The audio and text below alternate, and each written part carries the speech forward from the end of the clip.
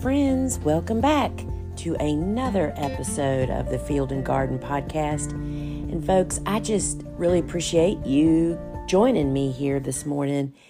And I will tell you that, I'm recording this at the end of March. And this is a super exciting time of the year, right? I mean, many of us, depending on where you live in the world, are on the cusp of spring. And some of us are maybe a little further out from spring, and some of us are deeply immersed already in spring blooms. And this morning, as I reviewed some of my messaging from folks and looking on social media, I just thought, golly day, we are already beaten up on ourselves. And that led me to kind of think, why are we disappointed? What is the problem here? And really it all, for me, because, this is just my opinion, right? So it's all about failed expectations. What are expectations based on, friends? Failed expectations and the root of them for me. And I will tell you that I'm still facing this today. And so I want you to know that what I'm going to kind of just gab about today is something that I find a rewind in my life over and over again as I face new areas, whether it's a new crop, a new part of your business, expanding your business, life. So this is going to kind of be all over the place. So first off, I want to say that, you're not a failure when you fail. Whether the way we think about these things based on win or fail is based on our expectations. And so often what I find with me, which I think is so true for so many, is that our expectations are based on dreams and hopes. And there's nothing wrong with that. I'm not implying that. But when your expectations are only based on that, the risk of failure just skyrockets. But when you add in a little bit more experience and education and gathering of knowledge, it kind of evens that keel right now, So what I'm seeing is that lots of folks are beating up on themselves, mostly because what they expected has not come to pass. So I'm going to share one sad example that I am seeing so much of right now, an expectation that is letting people down left and right. And the unfortunate part of this letdown is that most often people have invested a lot of dollars. And I am just going to pause right here for a minute before I dive into it. Perhaps one of the most reassuring messages that I want to propel from my course, Flower Farming School Online, The Basics, is not so much an individual task or a way to do something, but it's the overriding message of while you are learning how to start a business, start a flower farming business, and to learn how to do all of that, to start with a low investment with the potential of the highest return, so that what we're talking about today is not nearly as heartbreaking as it is for people that have not gone that trial. They've taken a different path. They have gone all in from the get-go, meaning they've invested a lot of money in potentially, because we're getting ready to talk about them, tulips, tulip bulbs. Maybe they paid cash up front for them, or maybe You know, a lot of people are doing this, paying for crop roots, bulbs on credit, thinking, oh my gosh, I'll make so much money in the spring and I'll pay that off. Y'all, first off, I never recommend that path. Secondly, very seldom does that work out the way that you think it is going to. And this experience is the basis of one of the strongest messages in my course, is you do not have to be here right now. Bawling, crying, nauseous, distressed, upset, having a panic attack about what in the heck am I going to do with all these tulips that are blooming 6 to 8 weeks before I thought they were going to bloom. Friends, that's kind of how tulips are. They're very finicky that way. It doesn't have to be this way, is all that I am kind of want to give you that glimmer of hope as I start talking about some of these failed expectations that when you get on the other side of the fence, once you've been growing, if you make it, by the way, through the first year or maybe the second year or the third year, because taking the low road of having so many failures means those people typically never get to the high road. I will say that I'm on the high road now. I was able to push through it. And so many other people have. And I'm not saying it's the only way. I'm saying that fewer and fewer people make it to the other side. So let's talk about some of these failed expectations. So what am I seeing all across social media and hearing about is one, super short tulips. They're blooming at 6 inches tall. Or worse yet, they are blooming perhaps. You are actually harvesting them much later than you really should, and you don't really have a cooler, so you can't really sit on them. And then let's just add in the seal of the deal to death to the crop. You don't have anywhere to sell them. Those are all realistic failures that we're seeing over and over again. But every one of them has a very reasonable solution and answer that if that answer or solution had been at least considered before planting tulips, chances are you wouldn't even be on that upset or wherever you are. Do you know that there is certain steps to follow when you're growing tulips commercially? It's not like a home landscape, y'all, or a home cutting garden where you plant bulbs and, oh gosh, if 50% of them don't come up, or if none of them come up for a variety of reasons, or if they come up short, or if they come up and bloom and, oh my goodness, I had hoped they would be blooming at Easter, but now they're blooming at St. Patrick's Day or before. It's just, oh well, better luck next year. That is not the case when you have invested in 1,000 or 500, or in one person's case, holy cow, 10,000 tulips. All of the wrong variety, y'all. All short because they were landscape variety tulips. I mean, I could sit on a soapbox and bawl for people. I totally get it. But it was our expectation of just planting them and getting the end reward. There was no forethought. And again, I want to say there's nothing wrong with that. If you're a home gardener, explore all you want, experiment. But when you stick your toe into the business ring, that means everything you do snowballs towards the end result. So the short tulips, the nowhere to sell tulips, is a failed expectation. You expected to plant them and they were going to bloom and you were going to have people clamoring at your door to buy them. Doesn't work that way, friends. I am so sorry to say. And I totally get it. So here is another one. Folks that have gone all in that really don't have any farming experience, which is kind of okay, but you have to have some growing gardening experience. You know, I look at somebody like, I remember when I hired Bobo. Bobo has worked with me, gosh, for like 12 or 13 years.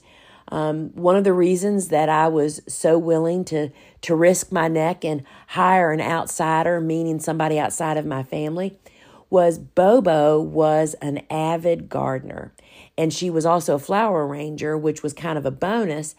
But she had so much experience, she was active in her own garden. She was planting zinnias every year and cutting them. She did church flowers, as well as she was a freelance professional arranger. But she was doing it. And she had some expectations of how that worked. She knew that failures happen. She knew that the weather is huge, key piece of this whole, equation. And when she came to work for me, she already had, some pretty strong experiences to base her expectations. But of course, her expectations didn't really affect the way that my expectations for my business. I mean, if she did something and it failed, it was like, oh, well, it was me that had to, it was the owner of the business that really had to pick up all the pieces and put it back together. But what I want to say is I see so many people entering into business, whether it be flower farming business or of design studio business, that really are doing it without absolutely any business experience. I want to say that for me, it is so true that when I launched my flower farming business, I really had barely any gardening experience. I had a little bit, but I had another piece of the pie that was just as important. And for me, I think it's even keel. I had business experience. I had been running a business.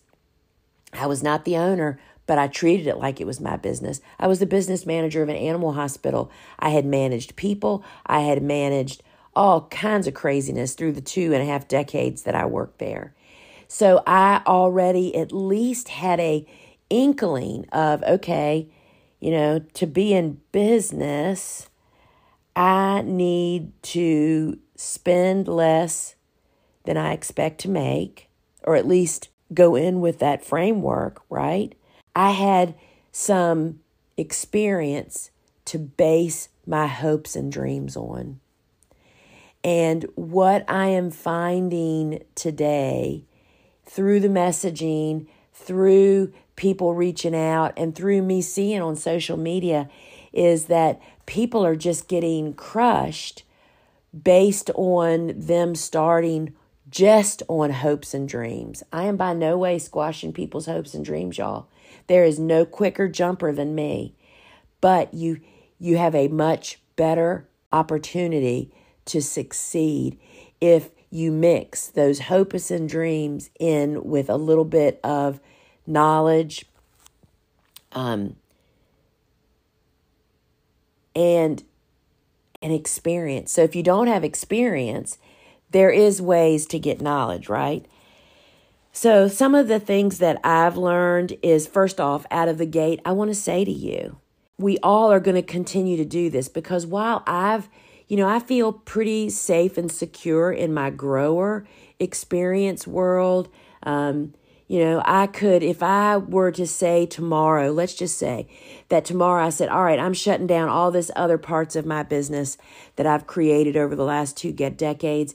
I'm going to just kind of go back to being a small grower. I'm going to get like maybe 30 or 40 or 50 bouquet subscriptions, which I feel like is just a super easy way, the easiest way to perhaps get in. And I'm just going to produce for that. And I'm just going to, produce for 15 weeks out of the year. And I could probably do that and feel totally confident. But that's not how it works. We are all evolving. We are all wanting to grow. We're all wanting to dip our toe into other things.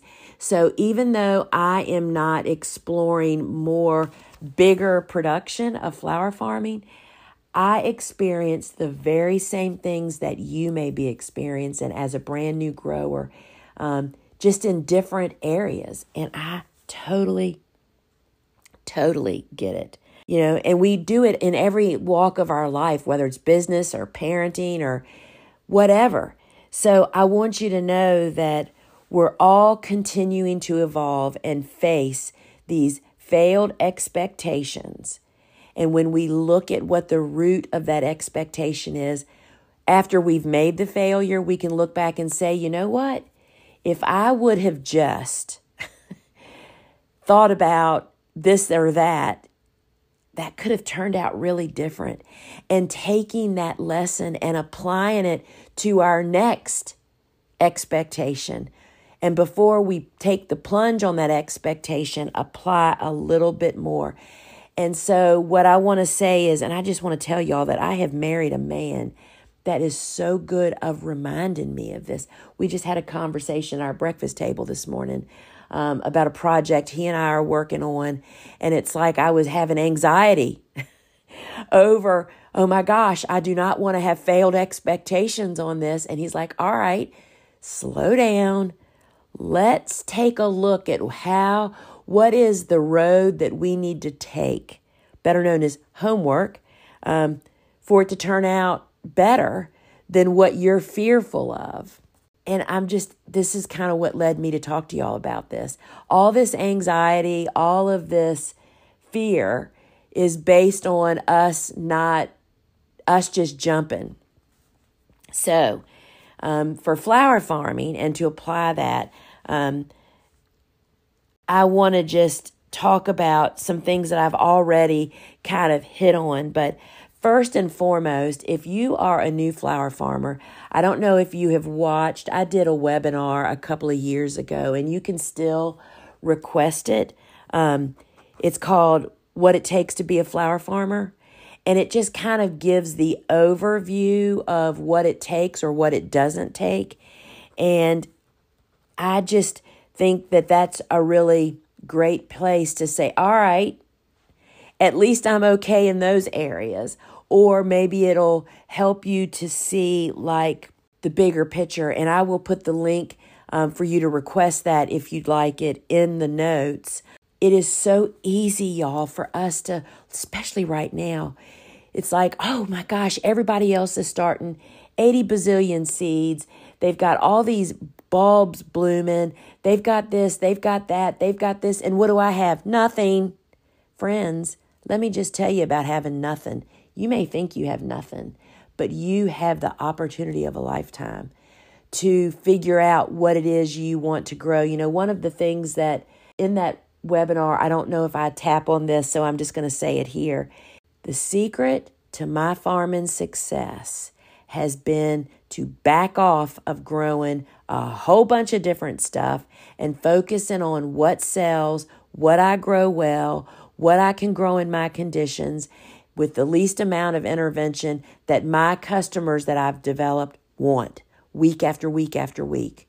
Not peach and blush that are only sellable during the wedding season, because that's not typically what retail customers want, nor those folks that you're selling bouquets to, perhaps. Friends, I'm telling you, there is a much bigger success equation than what most people go into this thinking. And it is a great opportunity when you do a little bit of homework. And, I tapped on this before. It's like people jumping into this. Are you an experienced gardener that has been growing and harvesting oodles of flowers?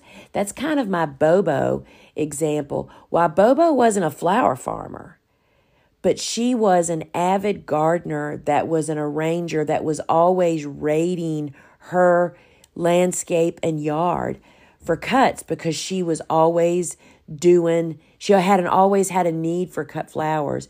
So she was already kind of seeing that system and having a little bit of experience and realizing the failures and what her strong suits and what weren't. And these are things that are priceless experiences to bring into this. We have so many new gardeners that are seeing the opportunities to perhaps create a side business or to have a career in flower farming or growing cut flowers, right? That are jumping into this, but they really don't even have a lot of experience in flower growing or business. Because friends, I am here to tell you, that is a mouthful to bite off, to learn how to commercially grow and to learn how to run a business. Those are two huge pieces to tackle at the same time. And it is the equation of failed expectations that a lot of people suffer through. By August and September, the pain and the reality is real. I'm not saying that there aren't people that'll overcome that, but there are few. You can stack the cards in your favor. You know, I feel like a huge part of my success from this is while I knew, you can read Vegetables Love Flowers and Cool Flowers and read my stories wherever to learn that I was basically a total novice gardener when I took this plunge, but I was a very experienced business person. And another part of that was I come from a lot of entrepreneurs in my family, which just means I had a lot of backup help and experience in entrepreneurship. I see that my husband, who's in a family business that was established in 1969, they are going into a third generation of family owned. Y'all, that is blooming huge. Just the family talk and the seeing what happens is a huge gift to me. To see that they have struggles every day too. Their struggles are different than what mine are. But to see that they still struggle, how many years is that? 50 some? That they still face crises and unexpected craziness, just like we do. Just like failed tulip crops, they face that. And to know that what I'm facing is the way that being in business is. That is what being in business is. You are nothing but a fire extinguisher, y'all. That's what I think of entrepreneurs as. Entrepreneurs, think of yourself as a fire extinguisher. All you do is put out fires all day long, every day. And if that's not for you, this is not the ball game for you. You need to work for an entrepreneur. You need to let them roll with the punches and for them to digest the failed expectations. Sometimes I wonder, is that me? Should I not be doing this when I get like I am right now, where I have a lot of irons in the fire right now? And when you add them all up, it's like, oh my gosh, I'm drowning here, folks. But then I have a reality discussion with Steve at the breakfast table, who, because of his experience as entrepreneurs, his even keel temperament, his reality check brings me back. And all of these are gifts. And I think that there are ways for people that don't have all of this to certainly do it. But you got to stack the cards, friends. You got to stack the cards. And I'm going to give you one more example, and then I'm going to get off this horse because I could really talk about this for a long time. I want you to know that you are not alone, that this is what it's all about. Facing failures. It's not, and there's, golly day, I could go down some rabbit holes, y'all. It is not, we all face these failures, and that's what business is.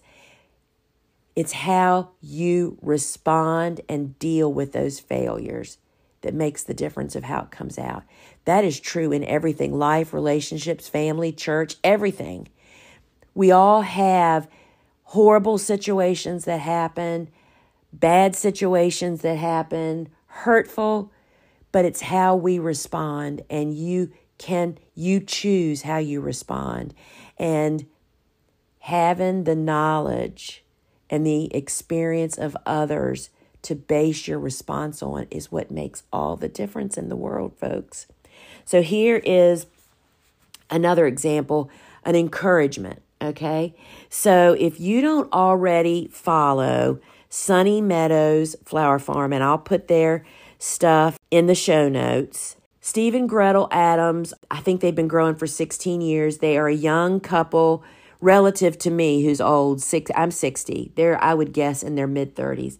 They've been growing for 16 years. They were not flat. They don't come from a farming background. They have definitely slashed their way through the industry through trial and error, but they are super smart business people, which of course is why I led them to, they're the ones that teach grow and cut flower crops in hoop and greenhouses course. They're super smart, they're innovative, and their team, which is so very helpful. But what I want to give this example to you is you need to follow them on social media because they grow incredible volume, y'all. They're full-time farmers. This is their livelihood. They have 20 employees, y'all. They do an enormous business, and the big benefit from watching people like that is they have so much wisdom to share. Their tulip harvesting that's going on right now is crazy, y'all. I look at all of the tulips that they're harvesting, and I think all I see when I look at what they're doing is I see dollar bills in all the tulip bulbs they had to buy, dollar bills in all the harvesting, not to mention the planting of all of them, and then the anxiety of where are they going to sell them, and keeping them sellable. When do you harvest them? How do you hold them?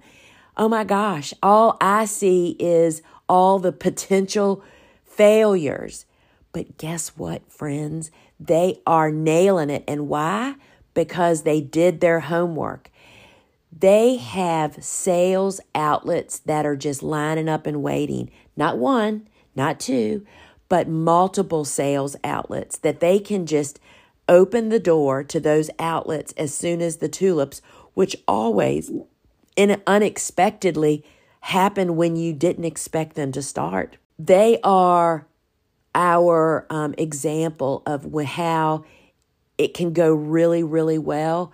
But let me tell you, they could curl your toes and your hair over failures that they have experienced.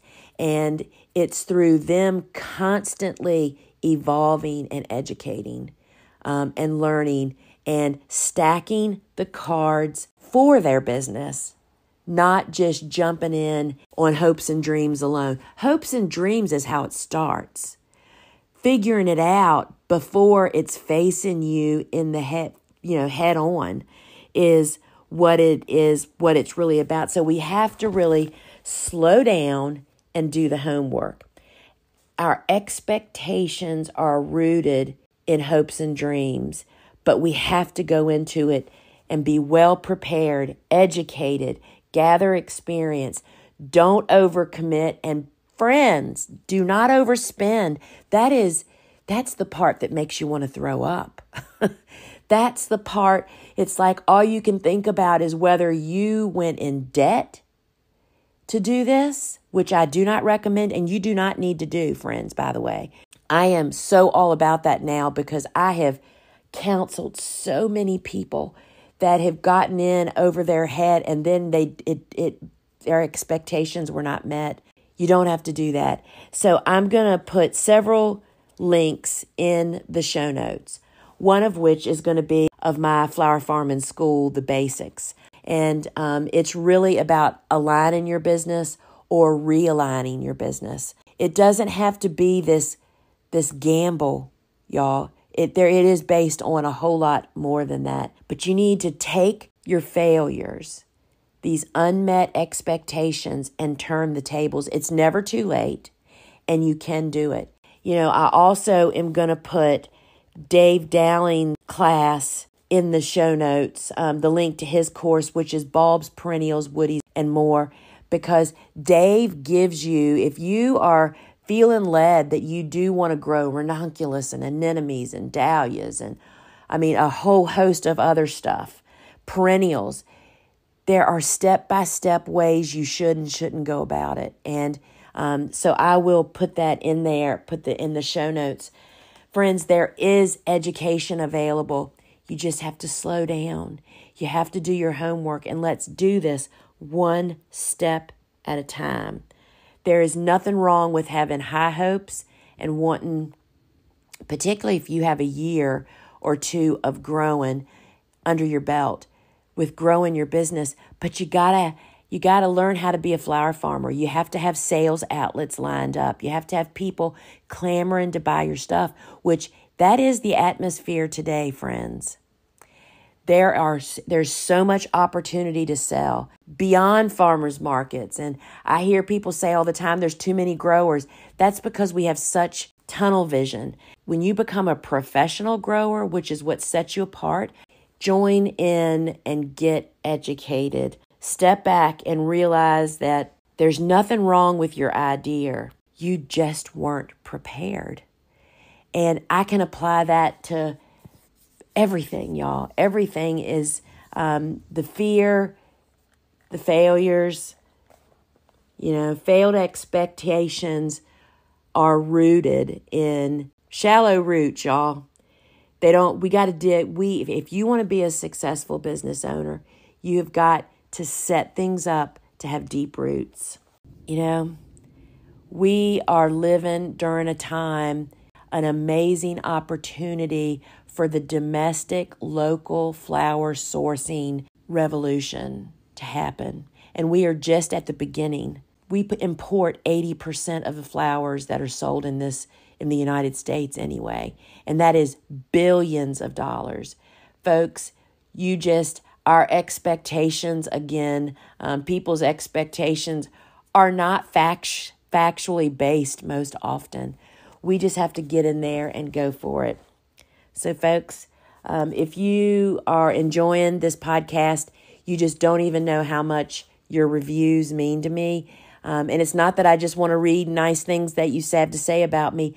It actually is what drives the podcast app that you listen on to show my podcast to more people. And there's nothing more affirming to me than you guys doing that.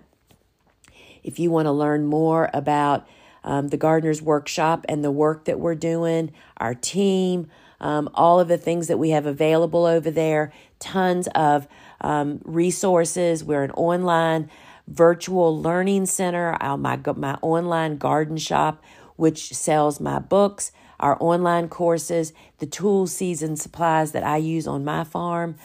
Friends, it's in a really exciting time, and I invite you to go over there, sign up for my farm news. And folks, until we meet again, it is your friend Lisa signing off.